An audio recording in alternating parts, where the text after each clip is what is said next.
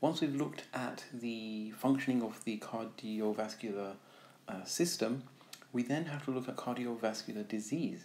Okay, so we've looked at the heart, the blood vessels, and we know how they work together to ensure that glucose, oxygen is delivered to cells efficiently, and that carbon dioxide and waste are effectively removed from cells. Okay, now let's look at how cardiovascular disease affects that. So there's two cardiovascular disease types that you need to know about.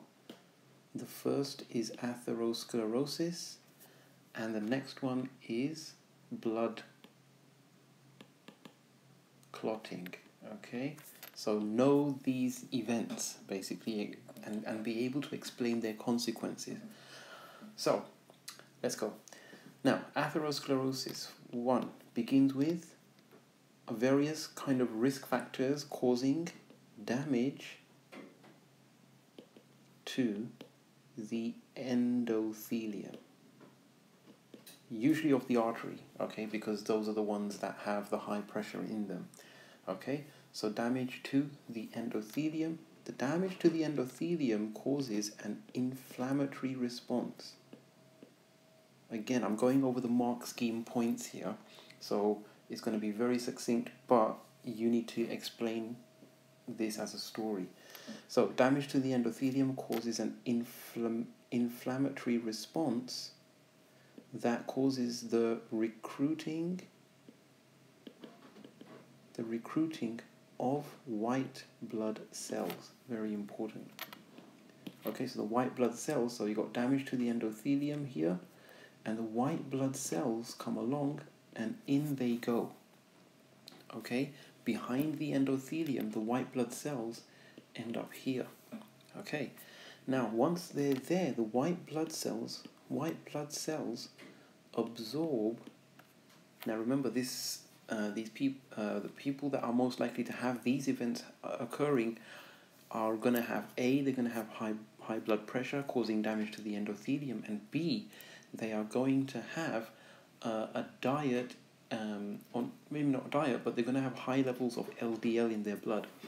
So white blood cells absorb saturated fats and cholesterol,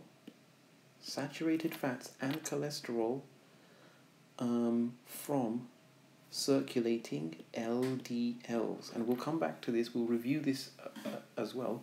But individuals with a high risk or a high risk of developing cardiovascular disease are going to have high blood pressure that causes damage to the endothelium, and they're going to have high circulating LDLs in their blood. So the white blood cells absorb saturated fats and cholesterol from LDLs, and this causes the development of the atheroma. Okay, behind the endothelium. Okay, and the last point would be, remember we're summarizing here, not too much information, that as this develops, so the atheroma can become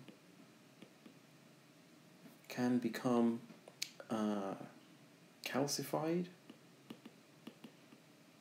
Okay, calcified and loses elasticity.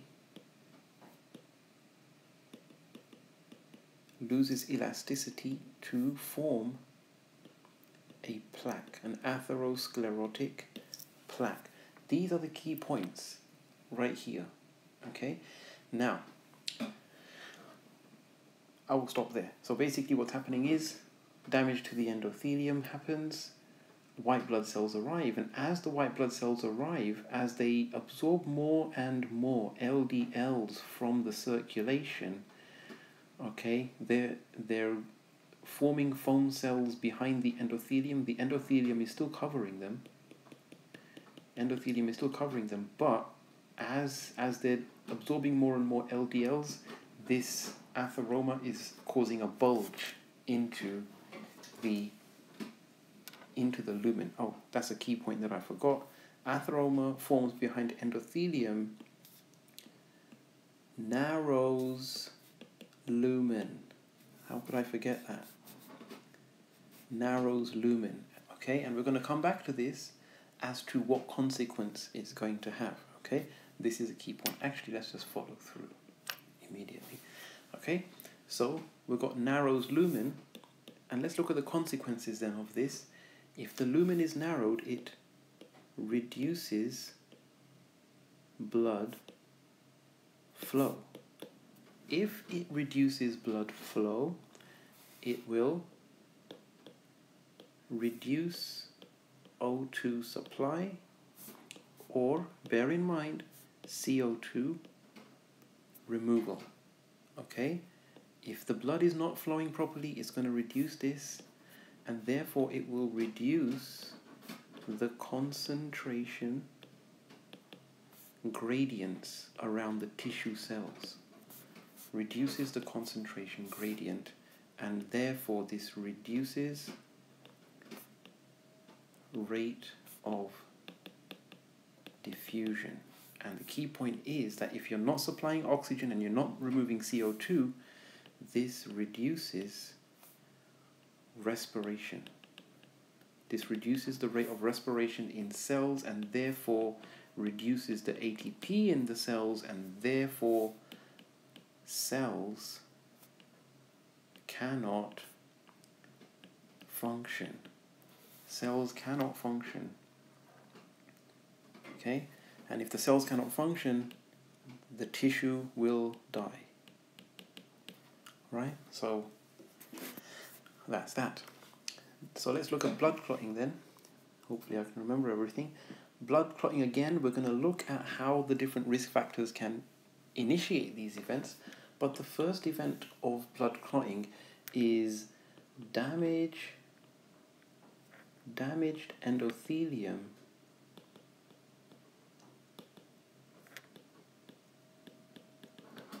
exposing collagen fibers from behind the endothelium. So remember we said that the artery has this thick elastic layer. Well, the thing that makes it elastic is collagen. Okay, collagen fibers.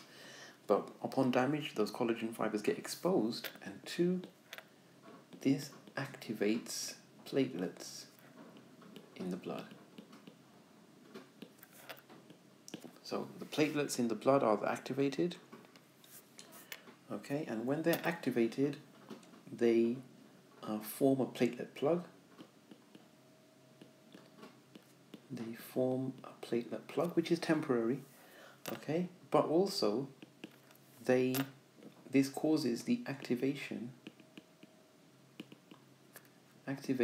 of another kind of enzyme that's in the blood, activation of the enzyme prothrombin into thrombin.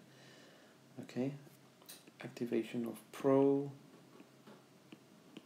prothrombin into the active enzyme thrombin. And what thrombin does is it converts soluble protein fibrinogen into insoluble fibrin. Okay, and this traps. So the fibrin mesh traps more red blood cells, and more platelets, i.e. it's like a positive feedback, more red blood cells and more platelets to form a blood clot. Okay? Now, under normal situation, just like with atherosclerosis, under a normal situation, the inflammatory response is just there to kind of heal or repair the damage. Same with blood clotting. It's there to seal up the blood vessel so that the blood vessel doesn't leak the transport medium. However, in people with cardiovascular disease, these processes are happening too often and too much. Okay, so what happens as a result of the formation of blood clots in blood vessels? So blood clots blood clots can kind of become free from the blood vessel. So blood clots can obstruct arteries. And when they obstruct an artery, again, it's the same thing. They reduce blood flow, therefore they reduce the oxygen supply and the removal of CO2 from cells, and this reduces the concentration gradient, which reduces the rate of diffusion, which means that there's not enough respiration happening in cells, and therefore they don't create enough ATP, and without ATP, the cells that were dependent upon this artery for their supply and removal cannot function. Okay, so this is cardiovascular disease. Let's move on.